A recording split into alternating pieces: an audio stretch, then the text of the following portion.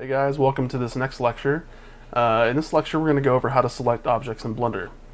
So first thing you should know is that if you're in the 3D viewport and you want to select an object, you can just right click on this object and it will select it for you.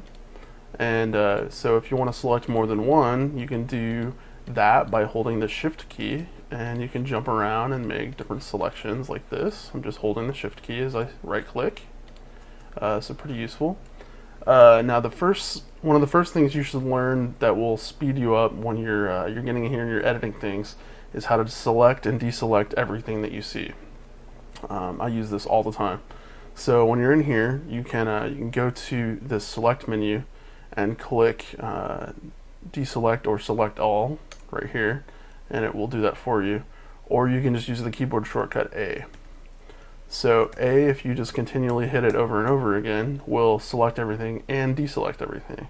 And this is really useful because if you've started a selection and you come in here and you go, alright, well, let's move those up. Alright, now I'm done with them. How do I deselect? Well, you just hit A and it deselects everything for you. So that's really handy because it's really fast and it's a lot easier than having to go through and click on a menu or whatever. So just hit A. There's a couple of other things I want to go over that you may find useful depending on what you're working on, whether you're modeling or setting a scene up or whatever. And there are two different kinds of selections other than just normal selections. The first one I'll talk about is called border select. Now these both can be found within the select menu down here. Border select is the first option, and you'll see the keyboard shortcut is B, which is what I always use when I'm using border select. So border select's pretty cool. It basically allows you to draw a box or in a screen from whatever view that you're at, and it allows you to make a selection. So if I hit B right now, all I'm doing is moving my mouse around, and I just hit B one time and then I let go, and it's going to stay with this crosshair. And so if I left click and drag, it will let me drag out a box. And if I let go, anything that's within that box will become selected. So I'm going to hit A again to deselect all that stuff. So again, I'm going to hit B, say I want to select all the stuff down here. So you see anything it touches that's contained within that box, it's going to select it. Now you can also deselect with the box selection tool. So if I hit B and instead of left mouse button dragging, if I middle mouse button drag, it will allow me to deselect things. So pretty handy. I use this quite a bit when we're getting into modifying things within models, things like that. So pretty handy.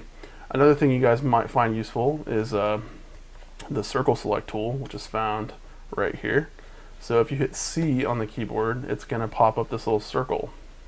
And if I left click and drag, it's going to allow me to kind of go around and pick things that I want to be selected. And as I hover over them while I'm dragging, it will select those for me. Now again, if I middle mouse button drag instead, it's going to deselect those things. So once I hit C, it puts me in the circle select mode, and I can't get out of it until I hit escape on the keyboard. Okay? So one other thing to be aware of is if you hit the circle select key and you're going around selecting things, you're not going to be able to rotate with your middle mouse button because of course that's going to be what deselects things for you with the circle select. But once you get your view in place, if you hit circle select, you can control the size of the selection just by scrolling with the middle mouse button. And again, that can be really handy if you need to get in here and select a lot of really small things like individual vertices of an object or whatever. You can do that by scrolling up and making that circle really small. Or if you just want to be able to select a bunch of stuff, you can scroll it back and it will make that circle huge, and then you can select a bunch of stuff. So pretty handy. So there's a couple of other options that might be handy in the select menu that we'll go over. One of them is select random. So if you hit this, you might want to assign a keyboard shortcut, which again we'll go over when we get into the user preferences. But if you hit select random just over and over again, it's going to continue to randomize the selection. Now once it starts a selection, it's going to add to the selection randomly. So if you want it to create a new selection every time, you've got to select the random, deselect, and then go to the random again. And you can see it will randomly select any kind of object within your 3D scene. So another useful thing could be a function in here called inverse. So let's say I've got all of this stuff selected and I go, well, I've changed my mind. I want to actually modify everything else in the scene. So if I hit select and then I go inverse, it'll actually deselect all the stuff I had selected and select everything else instead. So now I can move that stuff around. So pretty handy. Again, this comes in a lot more useful when you're trying to do things like place organic objects in a scene. I can think of a good example being like trying to place specific trees or a forest quickly on a hillside. You wouldn't want to have to go in and try to manually put all the trees there just one at a time by selecting them, moving them around. So if you randomize the selection, it'd be a little easier to kind of get a different feel for where those are sitting on the ground. So as you can see, even there, I mean, these kind of would be a good thing to do if you were trying to build like a city. You could put all your models on the same level and then change the heights of the buildings just by doing that. So it might be useful. One of the other things we'll talk about is the ability to select by type. If you come in here and you select one of these, it will only select the types of objects that you select within this menu. So if I select mesh, I'm only going to get the cubes because the meshes in this scene are only these cubes.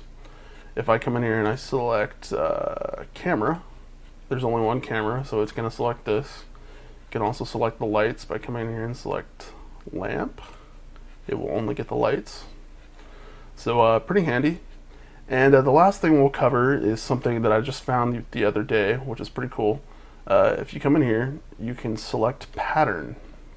And what this is going to do is it's going to allow you to search for something in a scene by the name and try to select that. So it won't be something you use all the time, but if you come in here, one of the things I know about this scene is that every time you create a cube, it's going to add the name cube down here to one of these. Now if you came in here and you wanted to not have it be called a cube, you wanted to name it something else, you come in here down in your object properties over here, and you see where it says cube 029, which matches the name down here. You could always rename that to let's say a big box, so there it is. Now everything else has the word cube in it except for this one, a big box. So what you can do is if you go to the select menu and then you go up to select pattern, you can filter your selection by whatever you type in this search. So if you type in cube, what it's going to do is it's going to select everything that has cube as part of the name. Now the reason it didn't select the rest of these is because each of the rest of these have the word cube in them, but they also have a trailing number that's been attached because we just duplicated a bunch of boxes. So if you want to get the rest of these, what you can do is you can come in here and say, all right, I don't have anything selected, but I want to select everything that has the word cube inside. Well, if you want to get all of them, you go to select by pattern, and you can type in cube and then put an asterisk afterward. And as you can see, when I hit enter, it's going to select everything with the word cube in it, no matter what comes after it. So if I right click and I just go through here again, you can see these all have cube and then a period and then a number after them, except for this one. So if I do that one more time, select by pattern, cube asterisk, and that's a wild card that allows you to select anything and everything that comes afterwards. Then you'll see every single cube is selected except for a big box. So just a quick overview of some of the selection tools. Again, we'll probably go over some extra things when we get into the modeling section, but pretty handy stuff to be getting used to, and definitely will help you guys lay out your scenes.